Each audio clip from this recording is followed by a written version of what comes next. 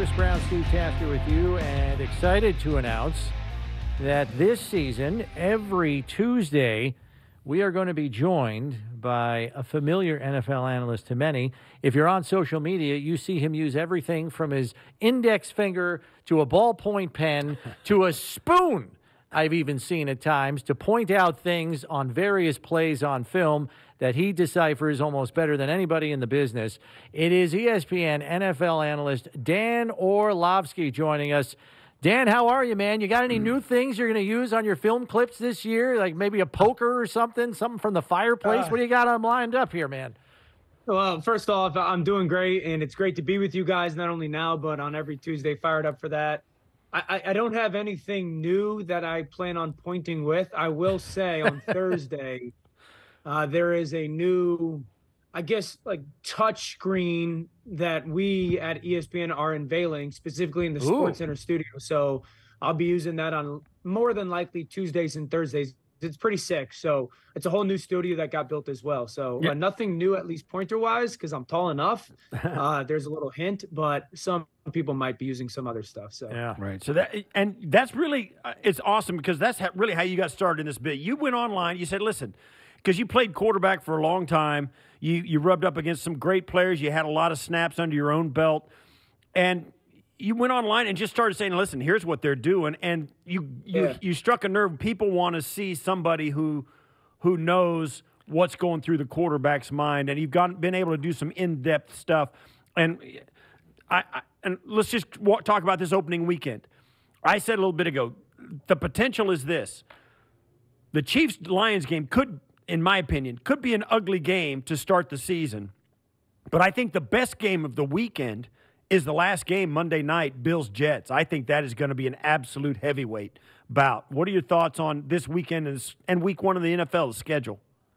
Yeah, I totally agree. I mean, just speaking on Thursday night, I think it could be, ugly as far as execution. The Chiefs usually aren't sloppy to start seasons because the way that they practice in training camp, and Andy has those guys take so many preseason snaps. The most interesting part about this game for me, Steve, is this.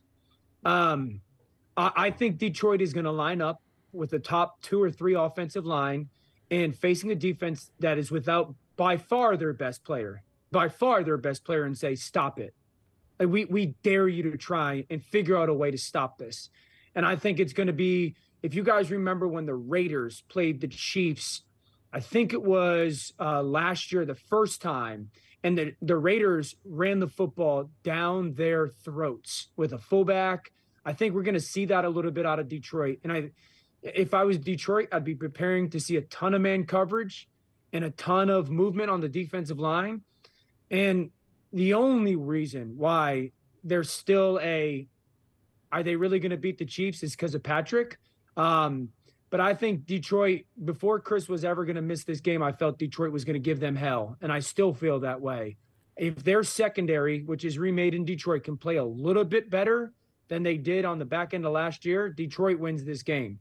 But it's hard to bet against Patrick at home.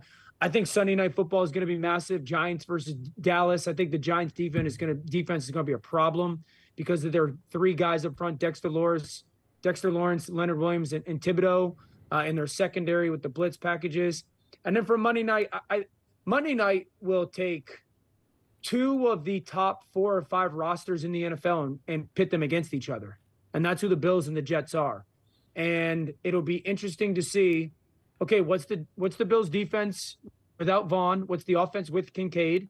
What's the Jets defense with the addition of McDonald? And is the offensive line as bad as some people make it out to be? So it's going to be awesome to watch those 2 teams go head to head. Yeah, your ESPN colleague Adam Schefter might have put a different spin on the Chiefs-Lions game. Apparently, Travis Kelce hyperextended his knee in practice, and according to head coach Andy Reid, his status for Thursday is uncertain at this moment. That could change things precipitously. But jumping back to the Monday night game, Dan. You grew up in Connecticut, close enough to the New York metropolitan area to know how New York fans react when they think they have a winner on their hands. So without even getting into X's and O's on this question, let's strictly talk atmosphere. Yes, the Bills have been in road games before where it's loud. They've played in Arrowhead in the playoffs. MetLife Stadium has been loud when they've played there before. But with the hype that this team, the Jets, has come into the season with, Aaron Rodgers now on that roster, and Monday night atmosphere, the anniversary of 9/11, I mean, we're talking like fevered pitch that can border on intimidating for any experienced playoff-type football team. Can you just lend some context to that, having grown up in the New York metropolitan area? It'll be the biggest home game for the Jets, certainly in years and maybe, decades. And when you walk around town, so I live about 40 minutes from New York City. And the town and the area that I'm in, it's pretty much split between Giants and Jets. We get a sprinkle of us down Patriots fans, but most of the area is Giants or Jets. For every one question I've had about the Giants, I've had 10 about the Jets. I've had 10, is Aaron Rodgers going to be that good? Are they really that good? Is Garrett Wilson as good as everyone says he is? Man, this offensive line stinks. Is the defense going to be the best defense in the NFL? And to know that, and this is why the NFL is the best, it's not like the Jets are playing at home in this kind of time on the anniversary of 9/11 versus the Jaguars, not to be disrespectful, or the Pittsburgh Steelers. They're playing against a team that for the last, 3 years has been one of the teams to beat in the conference, that has one of the best quarterbacks in football, that has Super Bowl expectations, that has won the division 2 years in a row, I think, maybe 3. So they brought in, kind of one of the giants. That place will be nuts. How tough is it for a quarterback like Aaron I think it'll be less tough for Aaron to move from Green Bay into the same offense in a new team, new town, and certainly he's got to feel refurbished and rejuvenated by what's going on in New York. How much of a, like a settling in, how long do you think it'll take him to gel? I think it may be a little quicker because of Aaron Rodgers' veteran leadership, but is there going to be maybe a little bit of a slow start for the Jets or a little time to kind of work into it? I mean, how do you think that a new coordinator, new quarterback, a lot of new faces?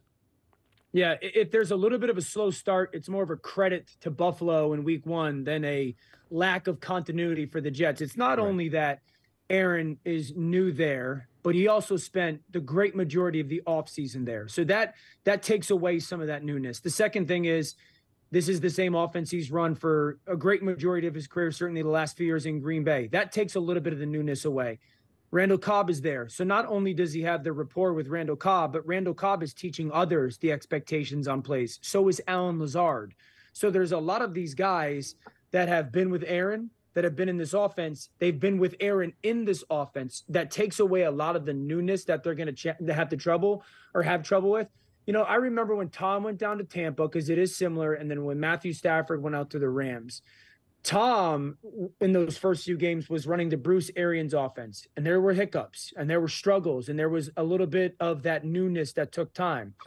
Matthew Stafford went to the Rams, and Sean McVay immediately took the stuff that Matthew had run and implemented to their offense. Matthew took off immediately. So I expect this offense to kind of be firing on all cylinders quicker than, Tom did in Tampa when he went down there in 2020. Looking at, Buffalo's offense and what has changed, you already referenced Dalton Kincaid once. I know you were pulling some clips from the Steelers preseason game with the Bills when, Kincaid was active in the middle of the field. And, we talked about here on our show last year how sometimes the offense, even though it was productive for the Bills throughout, sometimes looked like a heavy lift. That second and long, easy button answer that was Cole Beasley was no longer a part of this offense anymore. Now it seems as though they have those easy button answers for Josh in the form of Dalton Kincaid on a second and long, for example, or even a Deontay Hardy, or even a Trent Sherfield, who has been enormously impressive from the spring right through training camp. So knowing that, and maybe a greater enhanced ability to work the middle of the field this year than maybe last year, could you see Josh becoming the high-efficiency quarterback again that we saw for the first time in 2020? The word you just used there is efficiency. Okay. And Chris, there's like this overall theme. It's not just central to Buffalo. It's something that we saw start to rear its head in 20, very much so in 21, and absolutely last year. And we touched on this in NFL Live, is these defenses and the philosophy behind them and coordinators have sat there and said they're too good. Okay, the quarterbacks are too talented. The receivers are too good for us to just constantly give them opportunities to push the ball downfield. So we're going to take these really talented players and we're going to force them to play in the style that they don't want to, nor that they've really been challenged to. We saw that with Patrick 3 years ago. We saw it with Josh 2 years ago, right? Efficiency, boring completions. And Josh was able to do it with Cole for that season in, I think 2020 or 2021. I think it's hard for me to sit here and believe that there's an offense in the NFL nowadays that is a Super Bowl caliber offense if they're incapable of being efficient, because teams are going to make them play to those styles. And last year, and what I mean by efficient is when teams are lining up in these shell defenses, whether we call them cover 4 or cover 2 or match or 2-man, it doesn't matter. With the elite pass rushers, if you don't have the person that will consistently get you 6 to 8 yards of completion, and in a kind of I don't have to be in the perfect play call way, I think it's hard for me to peg you as a Super Bowl offense. And I think that's what Kincaid brings to the Bills. So if that relationship and that connection is what I hope it's going to be, then this offense should be very, very, very dynamic. But it has to be that way on a consistent basis, because the three-point shot will not always be there. So we've been talking about this all offseason. The Bills ran less 12 personnel than any team in the NFL last year. Yeah. And it looks like that's probably not going to be the case this year. What does 12 personnel do to Bills' opponents defensively? Yeah, so first of all, it forces you to, as a defense, how are you going to play us in situations? Okay, so if I put my 12 personnel, 1 back, 2 tight ends on the field, and let's say it's 1st and 10, and you decide to stay in your base defense, meaning 3 linebackers, the Bills should automatically be planning on 75 to 85% of the time throwing the football in those situations. I don't care if it's a man and or zone coverage. You automatically have the advantage, whether we keep the tight ends inside the numbers or we flip it and we force tight ends to play outside the numbers because they're talented enough, and we bring receivers like Steph inside or Sherfield inside or Gabe Davis inside to work on linebackers. Okay. Number 2, if those defenses say, you know what, we're going to play nickel, which is something Buffalo's defense does more than anybody in the NFL. We're actually going to talk about that on NFL Live today. If you're going to play with 5 defensive backs on the field, that means you got a little guy. Well, then it's incumbent upon our tight ends to be good enough. I'm not saying these tight ends need to be Kittle, but good enough in the run game to where we could take advantage of that, where we could, I remember watching teams like Minnesota do that to Buffalo's defense, to take advantage of a little bit more of that efficient run game. And then the third thing I think is this: when you get teams to kind of play in that world of, is it base or is it nickel? You start to, in situational football, be able to empower your quarterback at the line of scrimmage. Hey, 3rd and 4, 3rd and 5. If they line up in this, let's get to this play. And it's so many different check with me's that you could give an intelligent player like Josh to not get you out of bad plays, but to get you into ideal plays. And if those 2 guys can become super, I don't want to say dominant, but effective in either the pass game and or the run game and that personnel, that means you now control to the defense how you will allow them to play you. And and flipping it over to the other side, Dan, we're seeing more of a, I don't want to call it a proliferation. That might be a little too strong, but we're seeing an increase in these 3 safety looks from defenses. Sure. We know that, Duggar was the 3rd safety up in New England the last couple of years. There are other teams doing it now. The Bills now have Taylor Rapp, and there's a good chance we're going to see it from the Bills to some degree. And even the Jets are talking about putting Adrian Amos on the field with the other 2 safeties at times. So how effective can that be as a counter to 12 personnel? I think it all depends on the safety and that 3rd safety, because here's the thing, and that's I understand why teams are doing it, because they want a little bit more of a person who is better in coverage than a linebacker, but also a little bit more physical than maybe some of the nickels that play in the NFL. I think that the downside is if you're playing in that 3 safety grouping, you could be taking a better football player off the field than that 3rd safety. Like a perfect example is you guys that you just mentioned, Taylor Rapp. Good player, but Taron Johnson's a better player. But he might not be as physical in the run game. He's a better cover guy. He's got more experience in coverage, all that. So I think what's going to happen is this is where an analytics thing will come into play. Hey, if you're going to line up in 12 personnel on first down and the defense is in nickel, they want to run the ball 60% of the time. If the defense is in base, they want to throw the ball 75% of the time. So if we match in 3 safeties, what does that do to that percentage? You know, is that, hey, throughout the season, when Buffalo lines up in 12 personnel and they play against 3 safeties, they're throwing the ball 70% of the time. And I think that's going to be a vehicle that teams are going to start to use. Can they get you to be, and that's the counter for the defenses, to try to get you to do things that they have a little bit of an awareness of. It's a smart counter if that 3rd safety is a very good and dynamic player, but he may not be as good as the nickel in certain things. And I think that's the 3rd counter to all this. Like Baltimore, I just mentioned, Kyle Hamilton, their 2nd-year player out of Notre Dame. Yeah. Well, Kyle is really good defending the run. So if you're playing Baltimore and you line up in your 12 personnel and Baltimore's playing in that 3 safety set, maybe you lean on throwing the football a little bit more than you would have, even though it's a defensive back, because he's more effective against the run. So that's kind of how there's all these layers to it. Is it getting closer and closer to positionless football, where you've got 5 weapons on offense, where you can take your split out, your X receiver, line him up in the backfield, hand it to him, and do that with all 4 or 5 of the eligible receivers? And on the other side, you got linebackers who predominantly now are less than 240 pounds, some of them less than 230, and they can run and cover, and then, you just kind of match up with whoever, and it becomes positionless football all away from the ball, all the outside guys, the defensive backs, the wide receivers, tight ends, and running backs, and all the DBs.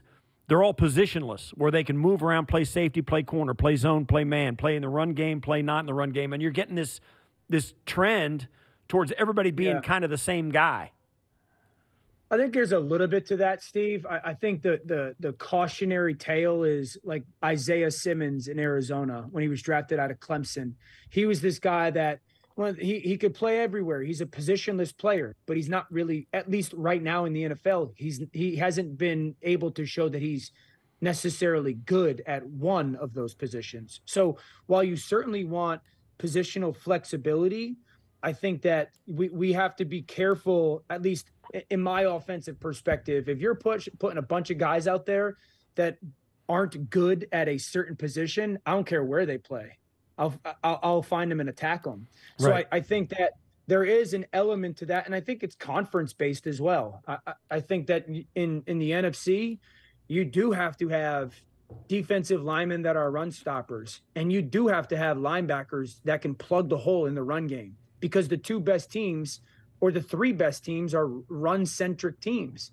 And I think in the AFC, you do need guys that are a little bit more capable of playing out in space, because the quarterbacks are so dynamic. You do need a little bit more pass rush defensive tackles and run-stopping defensive tackles as of right now. So there's an element to that positionless. I think I kind of view it as a position flexibility, a Derwin James for the Chargers, more than positionless, because I think you can get yourself into trouble if you kind of live in that world defensively. Yeah, the problem is, you for every Simmons kid from Carolina or for Clemson, there's a Micah Parsons, who can do it, right? So if you can, of course, if you had 5 Micah Parsons, okay, you can play, right? So, but and then now too, they're asking guys at lower levels.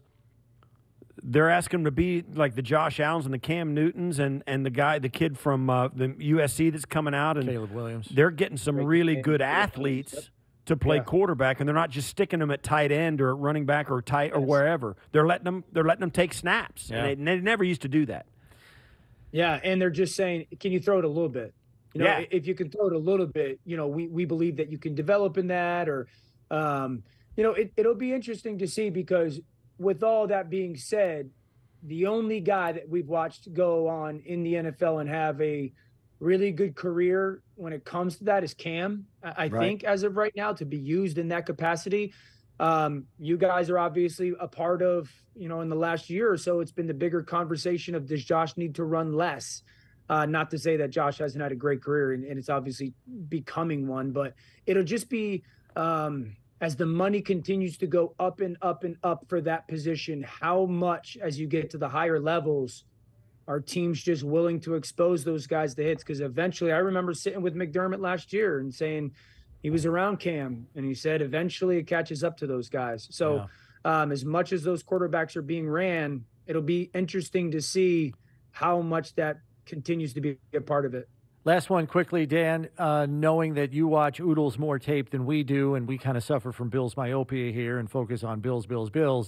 What did you pull from preseason Jets tape that you believe no one is talking about but should be? Because Aaron Rodgers has kind of been like a solar eclipse. He's blocked out the sun with as big a story as he has been. What about the Jets in the preseason? Should people be talking about that they're not? Yeah, and I'll keep it to kind of Buffalo-centric for the first of all, the waves of their defensive line. And if you had to ask me my biggest concern in this game for Buffalo, it's the offensive line, and specifically the right side. And the waves of people that they have to be able to go and rush the passer is going to be overwhelming for a lot of teams. And that's going to be the biggest challenge for Buffalo Monday night. I think the second thing is if you don't, on a relatively consistent basis, get in the face of or near Garrett Wilson, they are going to throw him the football on these little one-step nows or these quickie one-step slants, and just get the ball in his hands, because he's dynamic with the ball in his hands and his catch radius is off the charts. And I think that's going to force defenses to have these conversations like, hey, do we have a guy that can consistently one-on-one do it? Do we have to play a little bit over the top? How are we going to play pre-snap Garrett Wilson at the line of scrimmage? Because if not, he's going to have 12 catches a game. And that'll be the biggest challenge for a Tre'Davious. And then I think the third thing is, I'm not sitting here telling everybody that this is going to be like the San Francisco 49ers offense, but the ball handling and the way that he is going to hide the football from the defense in their run or their play action game, and the stuff that he does in that 1.5 second frame is going to force defenses to play so much slower than they want to when he is under center. And I think that is going to, because everyone says their offensive line, I think that is going to have a profound impact on how well their offensive line is going to be able to play. Dan, thanks for the time. We look forward to talking to you next week about how this one turned out. So we'll catch up with you then, all right? Thanks for the time. Thanks, guys. Enjoy it.